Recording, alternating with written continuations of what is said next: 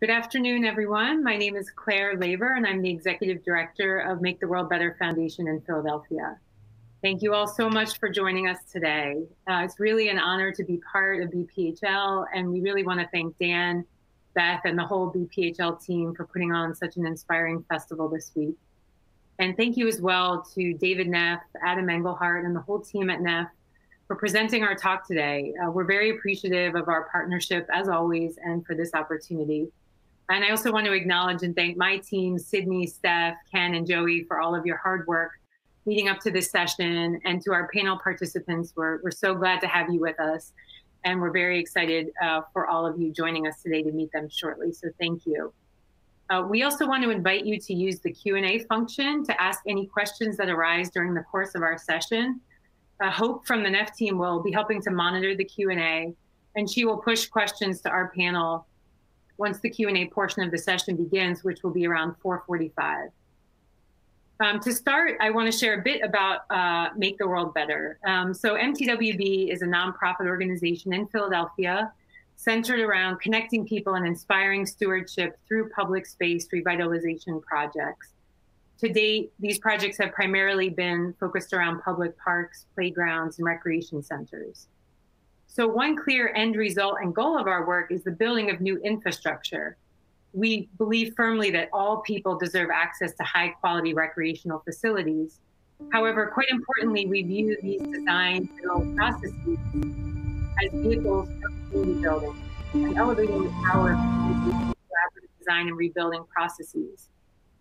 This process seeks to upend the more traditional top-down model where design team members, city agencies, and elected officials are often viewed as experts, and community members may only be given episodic opportunity to weigh in on the process.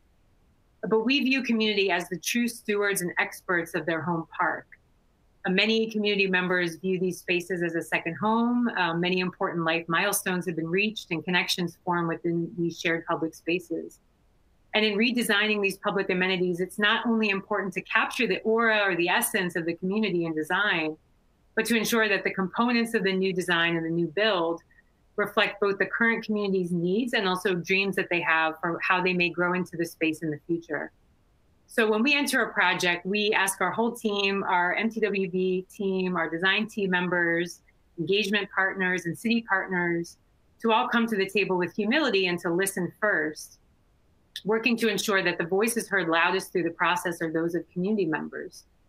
MTWB also works closely with all of our project partners, including city and design partners, to ensure that what's being designed meets operations and maintenance standards of the city, and also that the project stays within budget. So that piece can often be a challenging aspect, what I often like to describe as sort of finding the center of a complex Venn diagram. But this model, again, centering community in design, is something that can and should be applied across the board to projects big and small. And we hope that wherever you are and whatever the nature of your work, there are elements of this process that you hear about today that you can implement in your own work and within your own communities.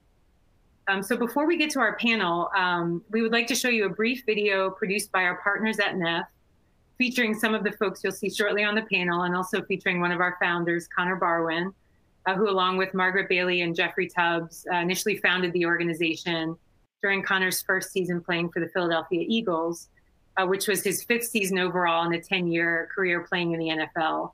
And he's now working in the front office with the Philadelphia Eagles, where he is right now. So I'm happy to play this video for you to give you a bit more context on our work, and then we will set up the panel.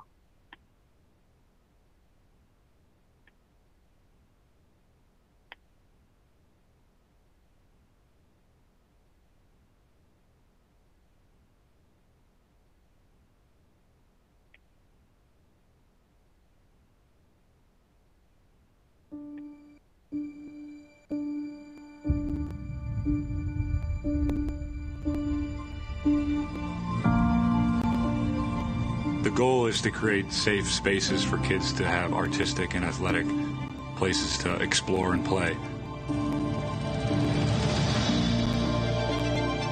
You know, when you really get into it, Philly is a city full of neighborhoods. It's a diverse city full of hardworking people. A park should be a place that, where you see joy every single day. And that's what we're trying to do.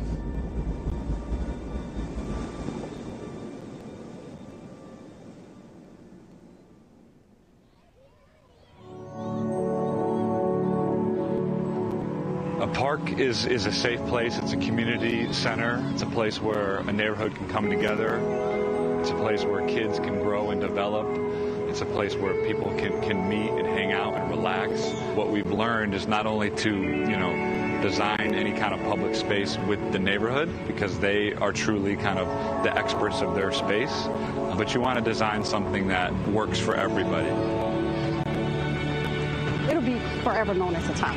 It's not a day that you go by that you won't see somebody utilizing that park. And it's been like that for as long as I can remember. It's important for everybody to come to the park, especially the older people, like the ones even older than me. Because we have history, and we could pass that history down. Like, everybody has a story. When I see what they did, the 20th in Tasca, I was like, wow. And when it happened to us, I was more wow. Next thing I know, they had a concert, they raised the money, we had groundbreaking. Next thing I know, I asked for a wish and I got it. Yo, yeah, they did a fine job. My name is Edwin Desmore. I like to consider myself a Waterloo resident. The neighborhood's been through its ups and downs. We're pretty much in the heart of that opioid epidemic. This is sacred ground. Like, we don't want it in here. You hear basketballs, you hear splash, and you hear kids playing tag and running around. And this is what it's supposed to be. Waterloo is getting some attention now. People are giving it the attention that it rightfully deserves, and people are feeling loved.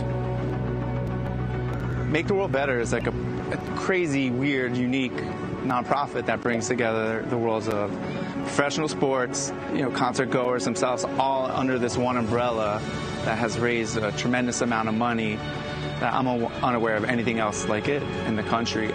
The foundation has grown as the parks have grown.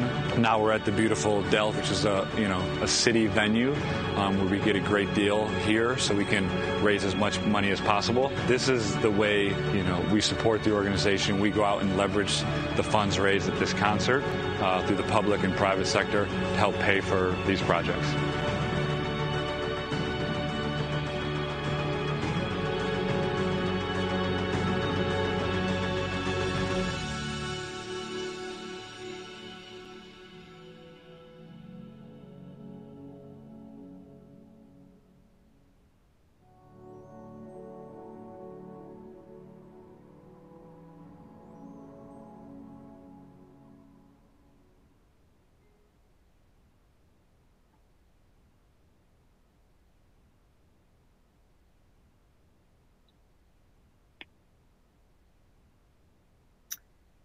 So moderating our discussion today will be Ken Tomzuk, MTWB's Director of Design and Engagement, and Steph Garcia, MTWB's Engagement Coordinator. And our panelists, who are key design and community partners of ours, will be introducing themselves momentarily as well. So I will now turn the session over to the panel group and to Ken, who will be introducing and setting up our panel discussion for today. Thank you.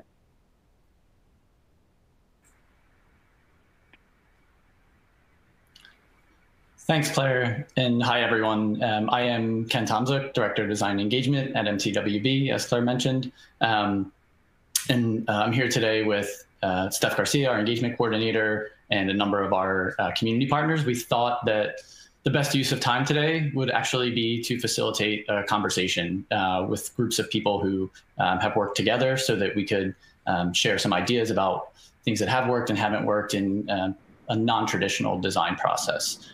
So I think we could start by just introducing moderators and panel. And I'll just call on everyone for this section, just so it's an ease of facilitation. Steph, could you introduce yourself?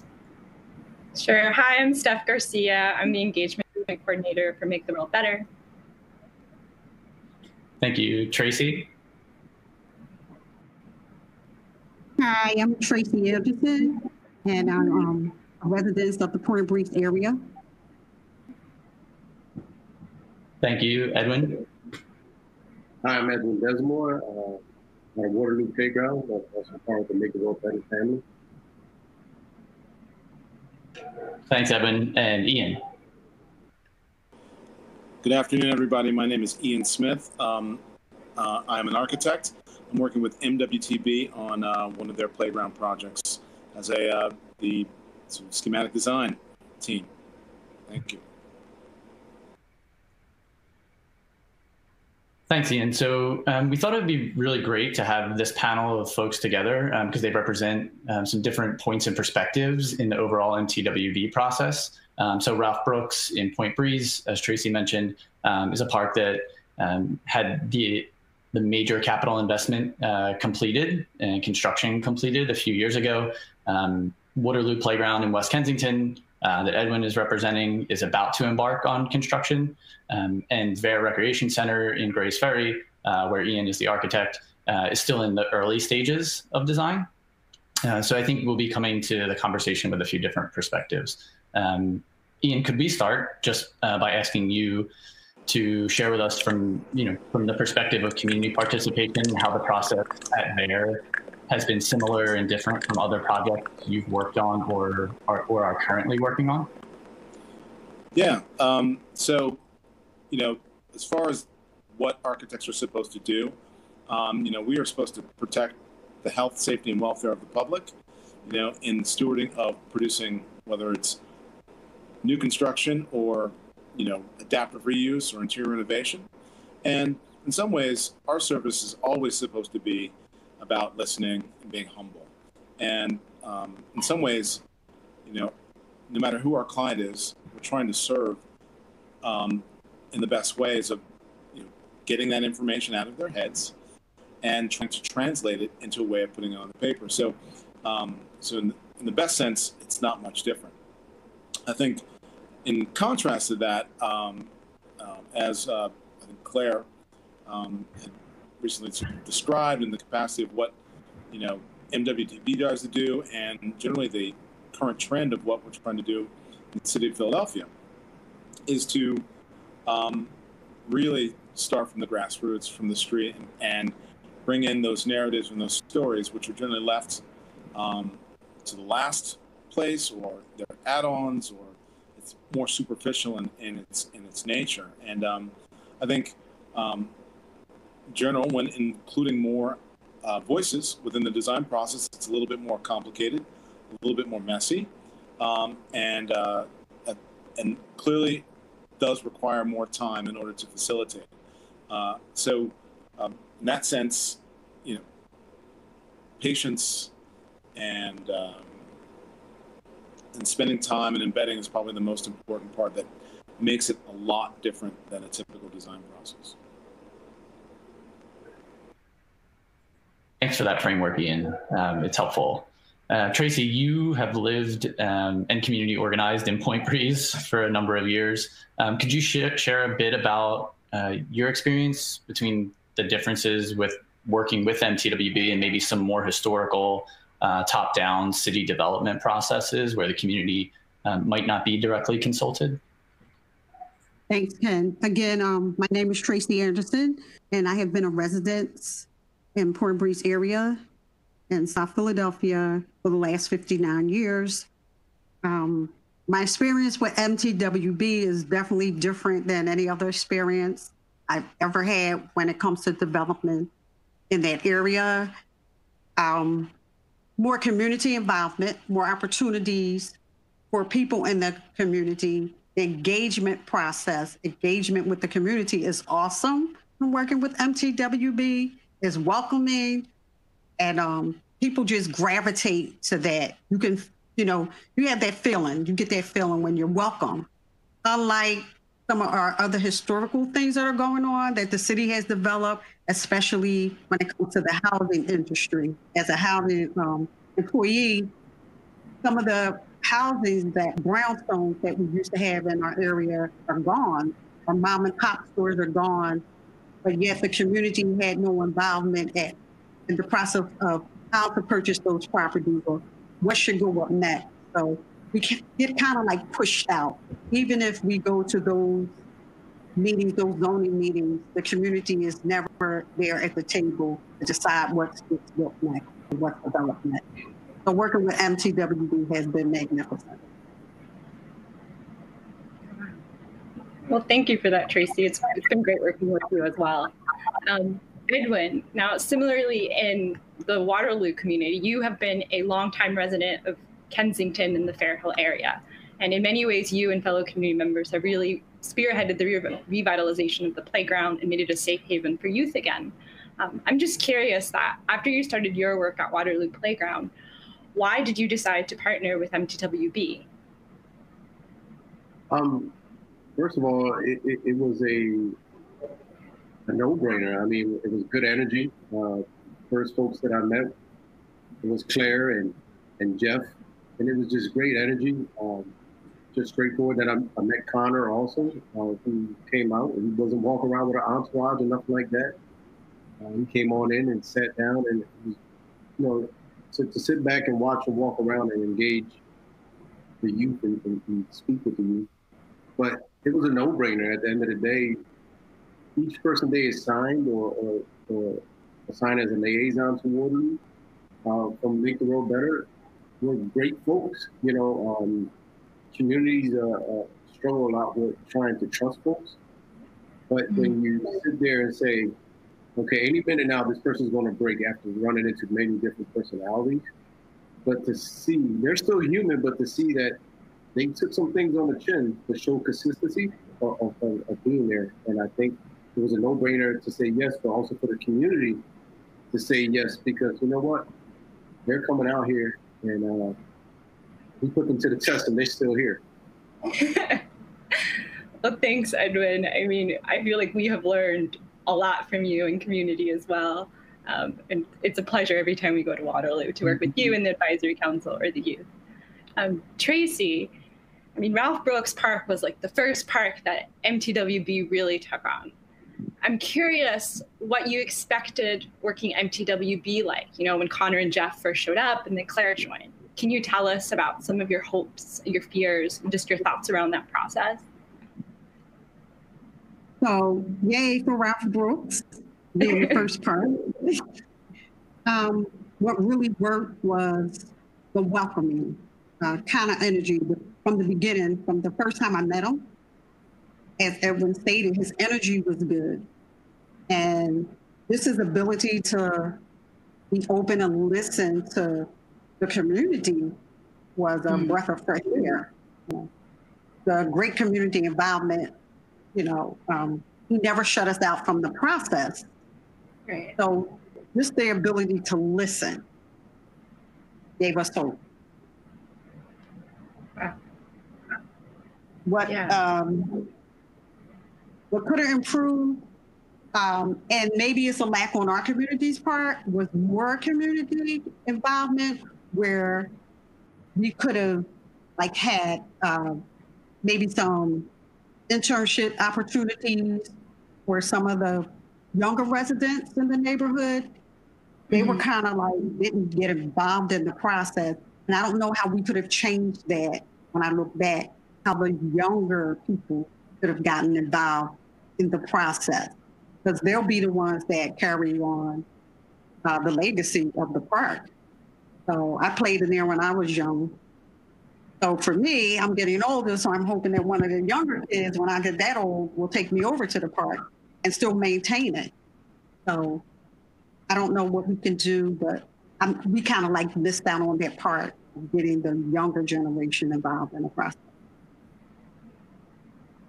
Thanks, Tracy. Yeah, that's helpful to understand. And I think it's a really good point in thinking about some of the intergenerational elements of the work that we all are doing together, trying to get youth, adults, and elders together to work on projects and programs.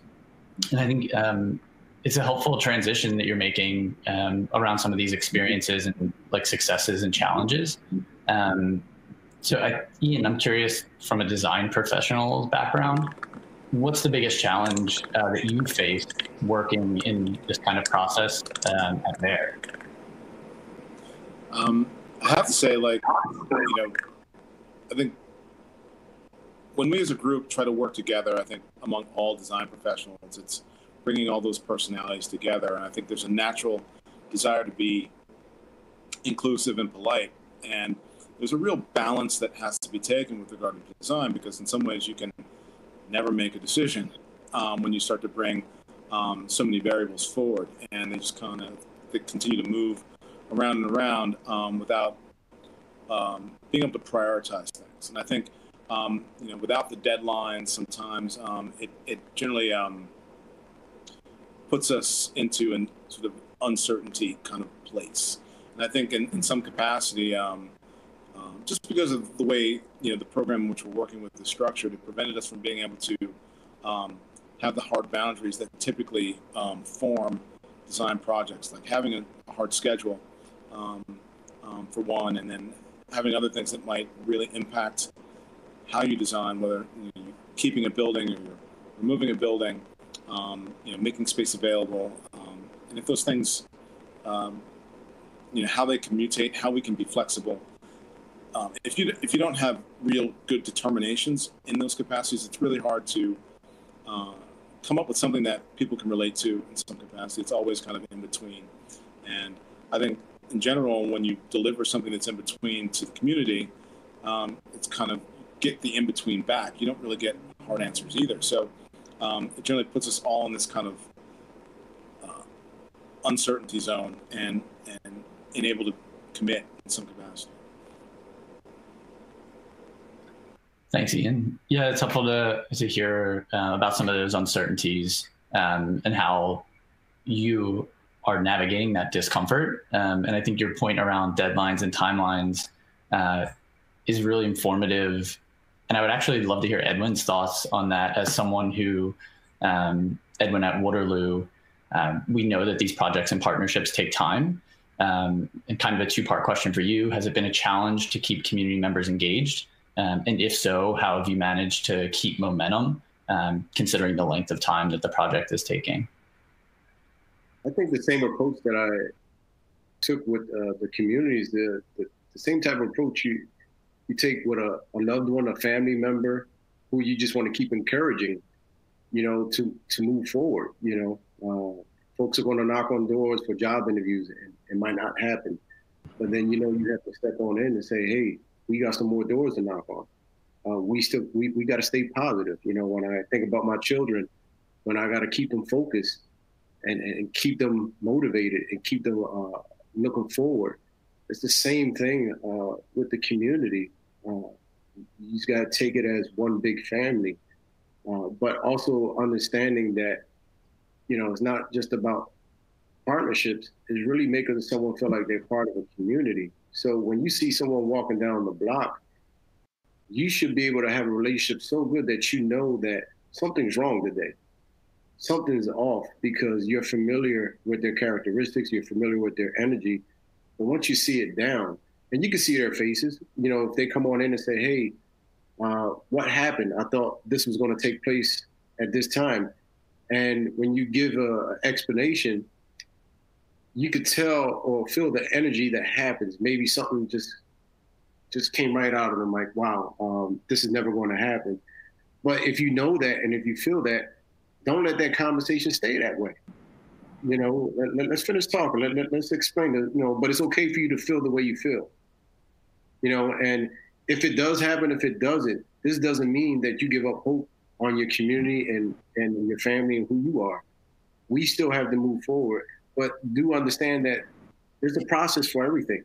There's a process, and you have to be involved all the way. Yeah, thanks, Edwin. That process, Tracy, sounds like it might be good to bring you in here again. Just thinking about some of the work that's happened at Ralph Brooks, where some projects that MTWB partners with community members on are single public space park or playground projects. At Ralph Brooks, there are a series of lots that contribute to kind of like a complex of public spaces. And thinking about these relationships that Edwin is talking about, I know you're someone who has a lot of relationships with people in the community, and that you are not scared to let people know when they are doing something that should not be done at Ralph Brooks Park. I'm wondering, based on this conversation around timeline, Do you think that there are opportunities with some of the work that we're doing together at the Mural Lot to connect with youth and bring youth into that work moving forward? Definitely with the youth.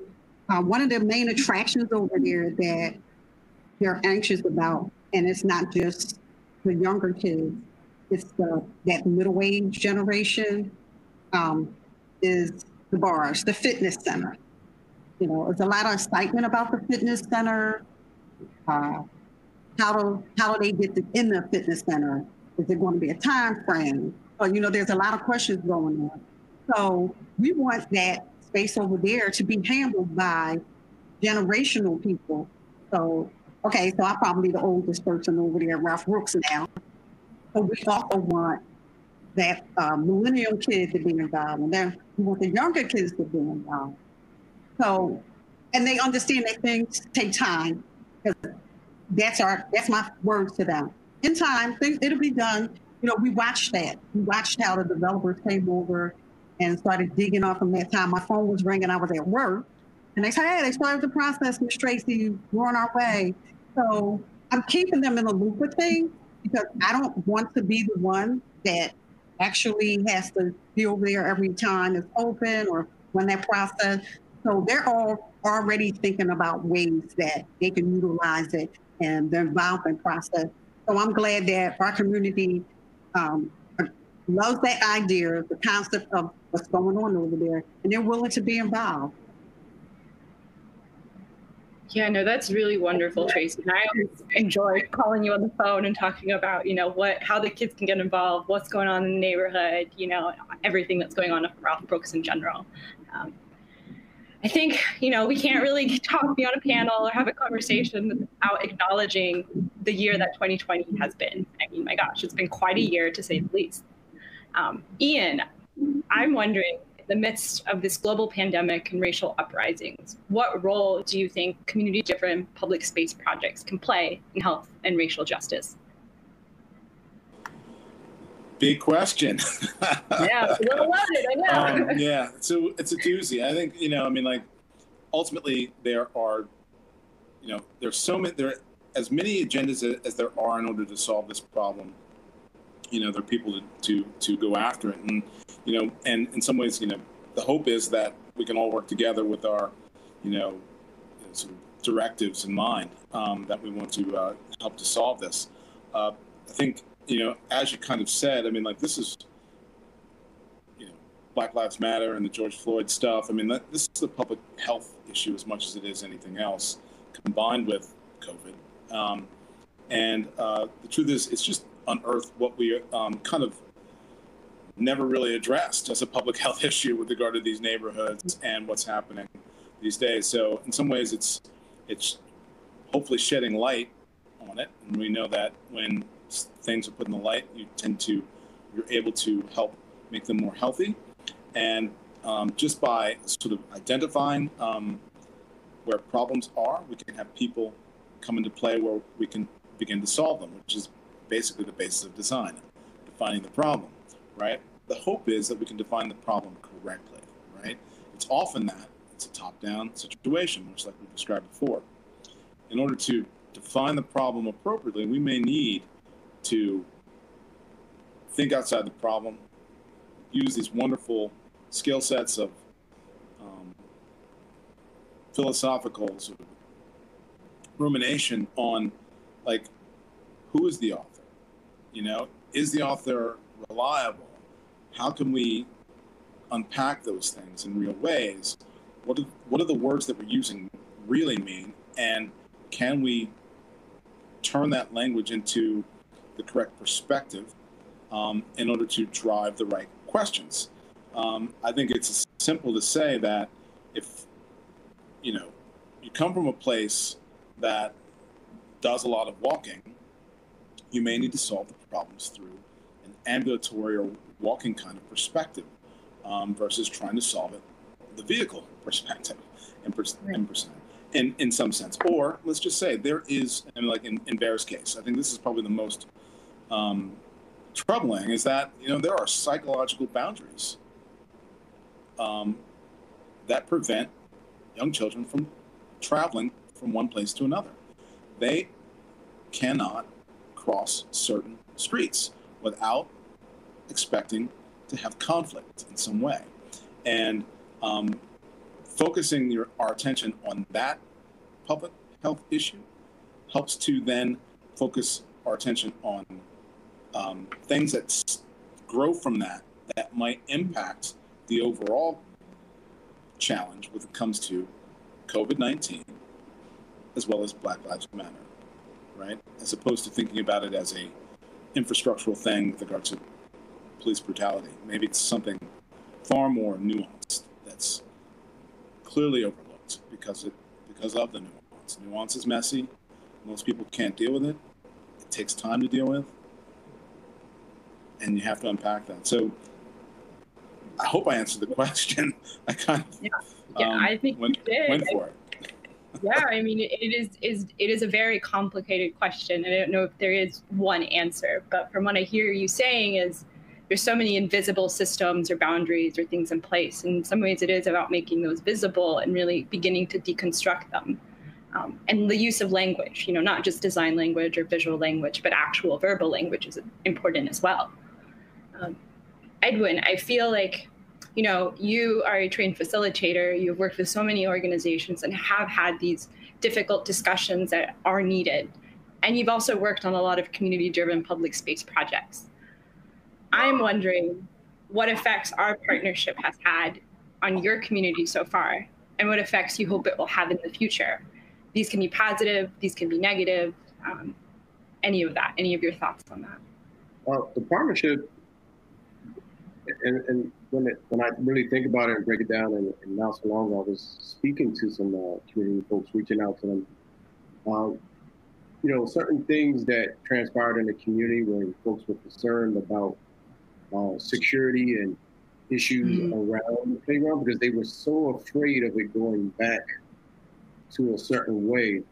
So when I explained to them about the process of me reaching out to make the world better, to help me be a voice for the community, issues with the rec center, issues with safety, there was no hesitation. Folks were involved. Folks were involved from you, Ken, Claire, their emails that were just like, just grabbing folks' attention, just saying, hey, we need assistance down here. That part, it means a lot when you have people willing to say, hey, we have a platform and we're going to help be a voice for you, because these folks have been calling and reaching out and no one's listening to them. So now they get to say, we know people. To me, that's an awesome partnership. And that is something that should, in my opinion, that should be a model for many other folks. Just don't stay in your comfort zone. We just do this. Let's think outside the box and let's try to go above and beyond of what we can do, and take that time out. Some of the lessons that I've learned from Make the World Better, for example, today, I spend most of my day going into homes trying to help children log on to classes, which is very difficult. But me going to the homes, there was a lot of trash in the streets. I had to walk in the streets just to get to the home, just to go inside. So instead of me just going there just to help log in, and I had to turn around and say, did you hear about 311? You could take a picture of this. And they said no. So I had to sit down with them, which is out of my job description, to say, hey, let's download this. Make sure you got 5 or 7 residents in the neighborhood coming over and saying, hey, can I download that also? And when you say that there's power in numbers. So the reason I'm bringing that up is this is the same approach that Make the World Better does. It's the same exact approach. How can we sit down with you? We're not just going to hear you and say, wow, it's a shame, or wow, let's talk about this next meeting. Let's get involved now, and let's see what we can do to empower you as a community. So hope that answers the question. No, yeah, it did. And for community empowerment, I mean, you've been such a pivotal figure in really helping, us elevate the Waterloo community voice. Because, I mean, you're right, it's there. And, they need to be given a platform. Thank you. And I just want to acknowledge Ms. Case, who has come into the virtual room. Ms. Case is a lovely VEAR community member. She is the facility caretaker of VEAR Recreation Center and has been a part of the community, at least for the VEAR Rec Center, for more than 10 years. And it's just a wonderful joy to be here. In Ms. Case, we are nearing the end of our time, but I just wanted to ask you a question before we close. You know, we just started our partnership with VEAR Rec Center in 2019, so a little bit over a year ago. And I was just wondering if, based on the partnership that we have had, though it has been very brief, what hopes do you have for our continued partnership in the future for VEAR Rec? What hopes do I have? Yeah, hopes. Well, my hopes is that once our project is done, that y'all will still be, you know, involved with the community and share with us the just the, how can I say, the overwhelming and difference that hopefully that the new VEAR will bring to our community. It's been a long time coming, and we've been divided for many years, and we're starting to come in as a community. Our neighborhood is changing, and hopefully it's changing for the best. And if your foundation is still around, and you know, I'm quite sure y'all still will be around, but just to come in and, you know, still help us and enjoy what we have here. Well, we'll have. We hope to be around if you'll have us, Ms. Case, because it's been such a joy working with all of you. And, you know, I will. The same thing goes for, you know, Waterloo and Ralph Brooks Park and all our parks in general, whether they, you know, are being built currently or the ones that will be built in the future. And I think we may open it up to Q&A now, unless Ken has any further questions. I do have one more question for Ms. Case. Hi, Ms. Case. Good to see you. Hello. I just would love to hear from, you know, your early, like our early partnership with MTWB and VEAR, and also your work with Ian, being in the same room at VEAR during like workshop nights and knowing what those conversations are like. I'm curious to hear your thoughts on what's working and what is maybe not working so well and could be improved. Well, one thing I would love to say, thank you for including us in this new rebuild. I mean, I can't say it enough. I mean, y'all could have came in, tore down, and put up whatever you wanted. But instead, you asked the community for their feedback. You diligently been, you know, back and forth with the feedbacks, trying to get everyone to feed in and bring ideas to the table. I guess the only thing that I can say is that I just be glad when it's up off the ground, when it, you know, gets in the makings, and you know, all the ideas that we've put forth comes to play. Thank you, Ms. Case. But I can't say, I have to say thank you over again for letting us be a part of it. Thank you. Ms. Case is someone who is always an inspiration to our organization. And every time we have a conversation, Ms. Case, I'm really excited and just inspired by the level of honesty that you bring to the conversations. And I think as the last question for the panel, you we do have conversations about race very directly in some of the workshops at VER. And Ian, I'm curious your thoughts on how those conversations, what they've been able to bring out, and what it's been like partnering with, Ms. Case and the rest of the VER community on the process. I mean, I'd say that, I've been in this field for about 25 years, right?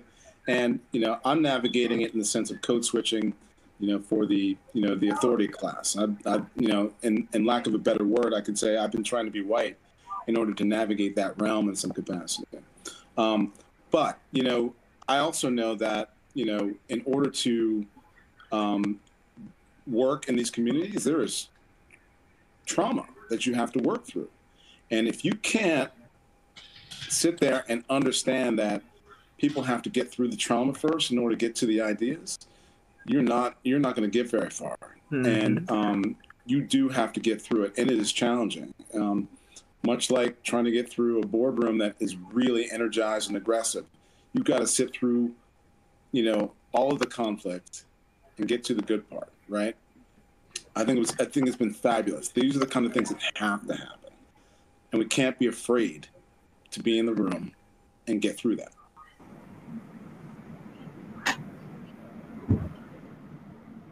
Tracy, I was wondering, how do you find a balance between honoring the history of the neighborhood while improving and revitalizing a space? So how do you find the balance? For me, finding the balance is first being open-minded about the change. A lot of people can't handle change, but change is inevitable. Going to happen whether we get on the gravy train or not. So when my neighborhood started changing, I looked around and kind of like looked at the different parts of history that was in the past, and I also looked at what changes can become history. And I'll use under the Stop the Violence mural. That portion right there will be a part of our younger generation's history. So we're teaching them how to maintain it and, let them know this is part of the community, because your community is built up of your people. The people are the community. So we know change has to happen, so we have to be open-minded to change. And we have to be very vocal, and we have to listen to what that change could possibly be and mean to us. So we don't want to lose everything that's a part of our history. And if we stand by and do nothing, then we lose a part of that. So we kind of like have to give or take a little, and we have to kind of figure out what exactly is our history in the community first, and what it is that we're willing to give up, and be vocal about things that we don't want to give up, things that we can control. Just like the Stop the Violence mural, that's a part of our history, not because it says Stop the Violence, but because of the names of the people that are on that wall. They were a part of our history.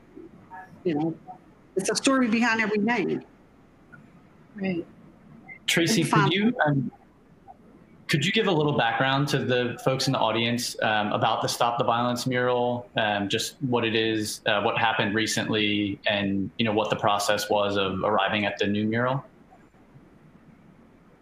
So that Stop the Violence mural, they're not just victims of homicide from the Port Breeze area, but across communities. Gun violence that has been around forever, and is more aggressive now than it has been. I'm a surviving homicide victim. So when that wall was put up there in 1989, I was 29 years old.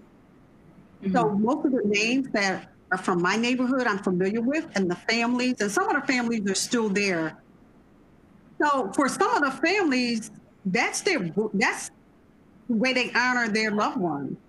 For all of the families, that's the way. Being a victim, I understand it more now than I did then. So when that wall went up, we wasn't in the process. Our community didn't have a say on the design, the coloring, you know, whose name was going to be where or whatever.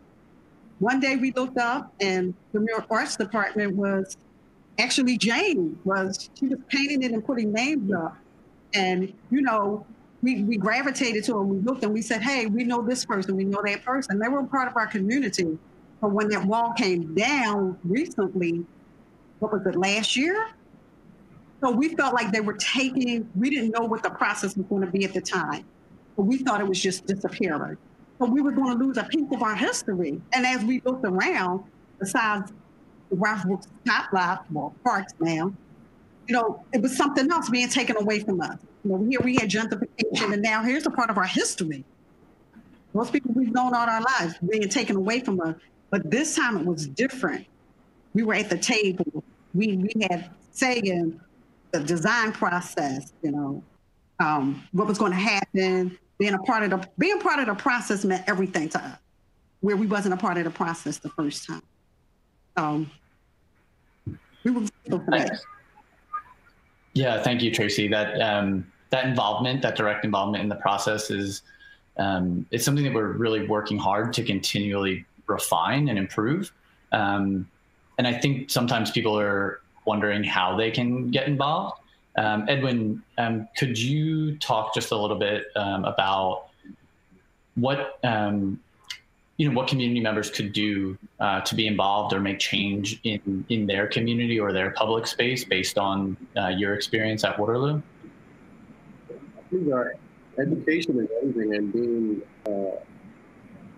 willing to come out to meetings. A lot of times folks feel as though I've been at work all day, I've been busy, I would have loved to come to this meeting, but I'm just tired, I got dinner to make. But a lot of times if you try to schedule meetings maybe once a month, this has a big part to do with your life, your community, your children.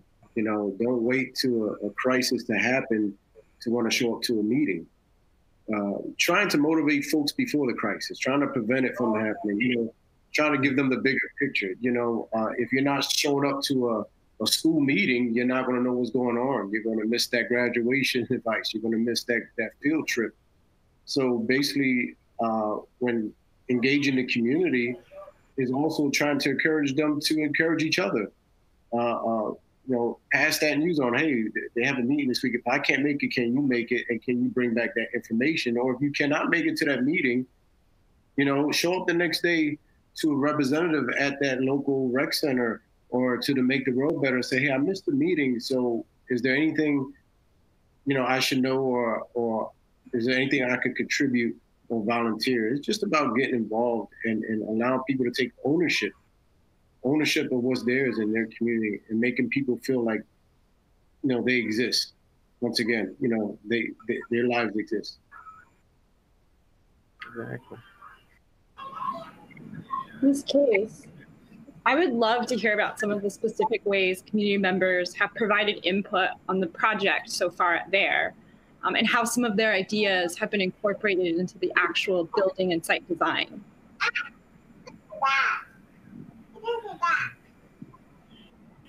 I'm sorry. Can you repeat that question, please? I was just wondering about like different ways, either through like the workshops or conversations that we've had at Bear, that have given community members an opportunity to provide input on the design of the building and the site, and if you've seen those reflected in the actual building and site layout. Yes, I have seen a lot of the ideas, the structure of the building and everything. The community meetings are, I would say, when we had them, were great. Everybody was able to come in and share their ideas. Not saying that everything's going to be in our new building or whatever, but just to know that you can share and say, this is what I would like, and see something that's pertaining to maybe some kind of idea that you've had, going to play in, in our new building or whatever. And like I said again, that y'all could have just came in and tore down, just put up. And, you know, we wake up one day and we got a new building. But no, y'all, you know, came in and you asked for ideas, and it's making the community feel like that they're a part of it. You know, I get questions when I'm walking down the street, or if I'm out, you know, cleaning about or whatever, and I get people saying, well, when is the new building? I says, I'm not sure yet, but when it comes, and their next questions are, well, do you think? I'm like, listen, everybody had ideas in it, and if, you know, yours isn't, but some part of it will be there, because you had, you know, everybody had great ideas. And, you know, with the layouts that I've seen, you know, far as the layouts for the new building, whatever, I say we all have a little part of something in that. And I thank, you know, all of you for that. So, Thank you, Ms. Case. From what I've seen, it's coming along. That's helpful here. And we have plenty more meetings. Don't worry. I'm glad you're joining. I think we probably have time for just one last question, and then Claire's going to wrap things up. But as just a quick summary, we're receiving a lot of questions about how to get involved with MTWB, how you can get connected or volunteer. I think when Claire is summing things up, she will direct everyone to where you can find that information. So Ian, I think the last question, and we only have another minute or two. Based on, you know, some of the feedback that Ms. Case was just giving, I would love to hear your thoughts on some of the early conversations that we've had with community members in workshops, where a lot of times we're not talking about a sports program or a public space, and we are talking about some levels of needs: safety, security, welfare. Could you talk about that and how that plays into your design process? Yeah, I think so. Generally speaking, as you start to, you know, be in this business a little bit, you realize that you have to sort of operate in between the lines, in between the words, and sort of interpret things. So you do the best you can with, you know, the vernacular in which you're operating in. So when people talk about safety, it could be 5 different things around that you just don't even know yet, and you're basically strategizing using something similar to the scientific method to kind of narrow down and unpack these things so you can figure out how to solve the problems. I think, you know, someone said it best that kind of, you know, framed the vernacular in which we're approaching is we're going to try to find the VAIR flavor, right? It's the, you know, the story that, that in some ways, when one encounters the site, hopefully they can interpret the codes that have generated the thinking and generated the response. And it comes from, I think personally of mine, experience, and the experience of, you know, as far as design is concerned, as far as design, it's the issues that one has, the problems, the hardships. We don't design towards all the successes in one's life. We design for the things that generally aren't working very well, and we want to solve those problems. We're going to figure out how to do that, and we want to deliver that. So I think from the point of view of what Ms. Case talked about, you know, we were trying to figure out their feelings, their challenges, their hopes. You know, in some sense, we're projecting in the future with regard to this optimistic outlook. You know, in some ways, not all the people that are involved right now will actually benefit from this. It'll be people in the future. So we have to kind of anticipate what those other things might be that will generate the hopes. And we're really kind of looking at all the dimensions of those things like security, safety, intergenerational stuff, job development, education, you know, public health, future, coming back to support. Those are many of the concepts that we heard time and time again, and we got to continue to unpack them and talk about them and understand them in as many different ways as possible.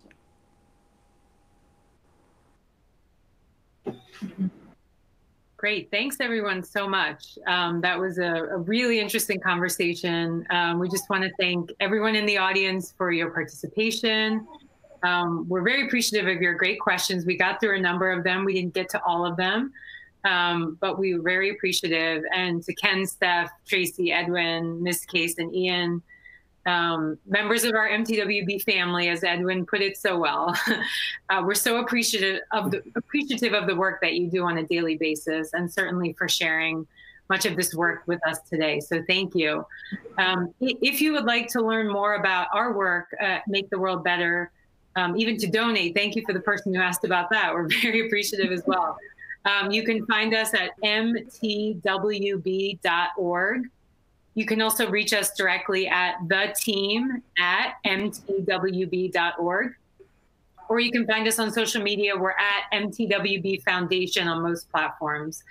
And follow us. Maybe we'll try to get to some of those additional questions either through our blog section of our website or on social media in the coming weeks. Again, thank you all so much for your participation, and we hope you have a great evening. Thank you. Good night. Can we you? Good night, everybody. Good night. Thank you. Good night, everybody. Thank you.